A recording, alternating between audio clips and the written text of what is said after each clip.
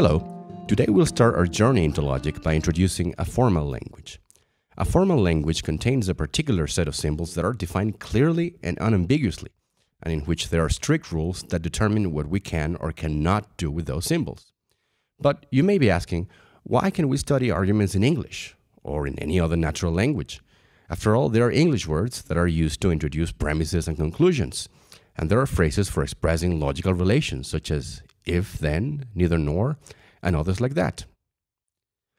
Well, to see why it is necessary to introduce a special language, think about how vague and ambiguous English words are. Think about how the way in which we interpret them depends on the context in which we find ourselves. For instance, we all know what the word bald means, but just when does a person count as bald?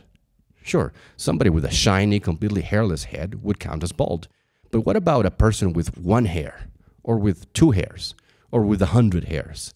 There just isn't a sharp line dividing the bald from the non-bald. And the same happens with other words. Think of rich, famous, far, fast, heavy, etc. And talking about heavy, this word illustrates another characteristic, which is this. Something will count as heavy depending on the context. Surely, a kindergartner who weighs 85 pounds would count as heavy, but a sumo wrestler with the same weight would not be heavy at all. Also, think of terms like bat, which can be a flying mammal or sporting implement, or bank. So words like this clearly have multiple unrelated meanings. Or consider an apparently unambiguous word like city. Well, city is also ambiguous in a subtle sense. The word city might refer to its people or its inhabitants, as when you talk about the city that never sleeps. It might refer to its administration, which is a legal institution, such as when you say the city imposed a ban on smoking. Or the word can refer to a set of buildings and infrastructure, as when you say that the city of Greenville, Missouri was moved upriver because of the frequent flooding. So the English language is a pretty slippery affair, and the same can be said about any other human language used for everyday communication. But our study of reasoning requires precision. Studying reasoning is hard enough, and all the unclarity built into English and other natural languages makes it even harder.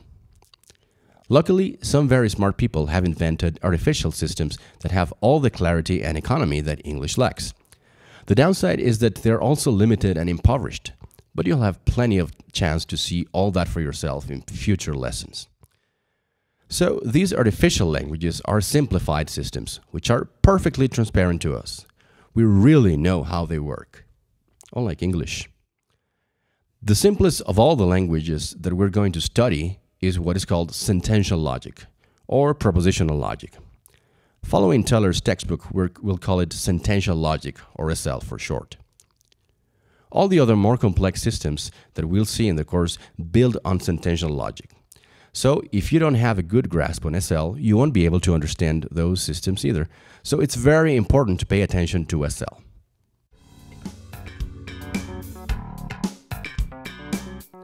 We use SL to represent arguments that we usually express in English. Eventually, what we're going to do is that we're going to take arguments in English, translate them into our unambiguous language SL, and then use the tools that language makes available to us to rigorously test the argument for validity and other logical properties that we'll study in due course. Now, SL is used to represent only certain aspects of English, namely the ones involving sentences and the logical connectives. And these, the sentences and logical connectives, are precisely the building blocks of SL. So, to a first approximation, we can say that SL is the logic of sentences and connectives. You already have some idea of what an English sentence is. What about connectives? Well, there are words and word groups like and, or, if then, unless, and similar ones that we use to combine sentences into bigger sentences. For instance, if we have the English sentences Al sleeps and Mary runs, we can use the English connective and to build the sentence Al sleeps and Mary runs. So some of the elements of SL correspond to sentences and others correspond to connectives. The first component of our artificial language SL is the sentence letters. In SL, we use uppercase letters to stand for any English statement, no matter how long or complex. So this is our first building block, sentence letters used to represent English sentences. For instance, A could be Al likes Beth, B could be Claire hates Bob, C could be Dave really wants to go to France sometime this year, and D could be anything you want. Then we have the connectives. Just as it happens in English, the job of SL Connectives is to take sentences and form larger sentences out of them. Among the connectives in SL are the squiggle, which we call the tilde, the ampersand, and the V, which to a certain extent correspond to not, and or, respectively. So what they do is that they combine sentences, according to specific rules, to form larger sentences. For instance, suppose A stands for Al likes to dance. Then tilde A would mean Al doesn't like to dance, or it's not the case that Al likes to dance. Or let B represent Beth hates lentils. Then A ampersand B would mean Al likes to dance and Claire hates lentils. Notice that we can take sentences that already have connectives and then use more connectives on them to make even larger sentences. So tilde A, as we saw, means Al doesn't like to dance, and tilde B would mean Beth doesn't hate lentils. Then we could join the sentences with the V to represent Al doesn't like to dance or Claire doesn't hate lentils, like this.